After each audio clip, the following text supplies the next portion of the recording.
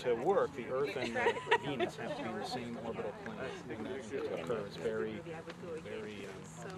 But on the East Coast, it's a pretty good spot. You can see the start of the transit if the skies were clear, and we are having a little bit of trouble with that now with the cloud cover. But it is a once in a lifetime opportunity to see it. We will not see this again until the year 2117. Just makes it more interesting too. And plus, on top of it, it's our anniversary, so it's a once in a lifetime.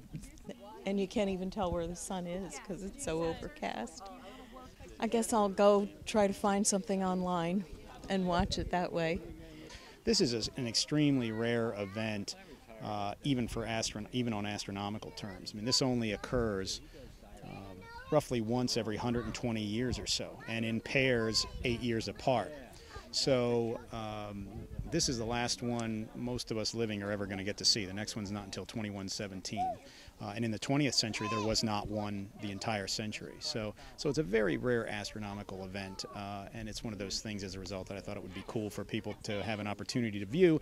And unlike looking at a comet or even a solar eclipse, you need special equipment to do it. You need a telescope or binoculars with solar filters of some point, and I have those, of some type.